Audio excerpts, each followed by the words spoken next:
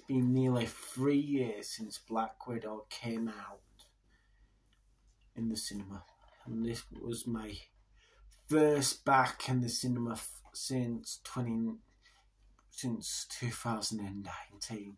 That was my first movie I had to go and see because everything got pushed back.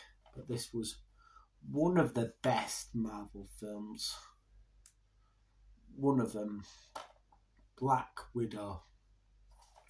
Ending Scarlett Johansson's legacy of playing as Black Widow. And it's a really good film. But I'm hoping she'll come back for more after that. Here's the disc.